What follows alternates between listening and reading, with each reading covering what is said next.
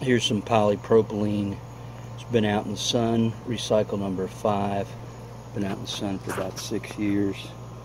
It's something that went underwater in Katrina. The UV has just made it into, it's about like potato chips.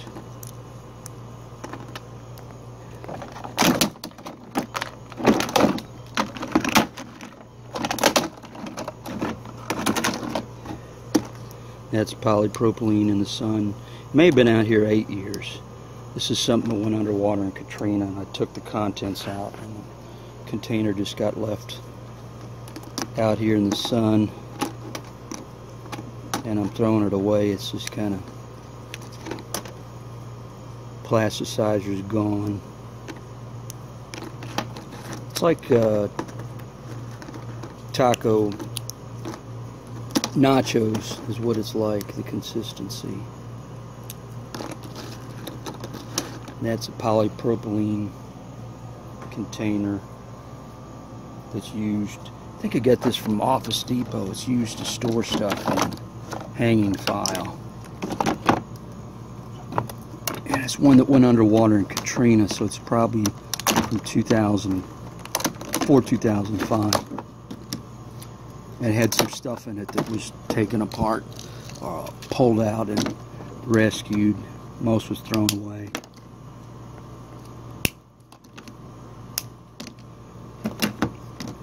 It sure breaks down well in sunlight, which maybe is good for recycling.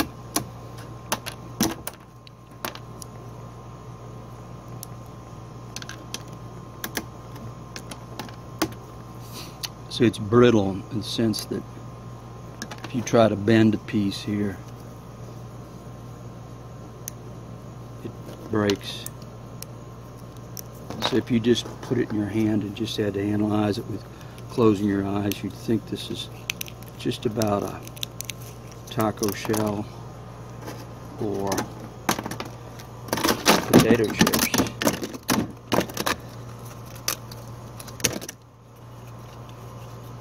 Unless you tasted it. This is about 1.5 millimeters thick. Say 60 thou, I'm just guessing.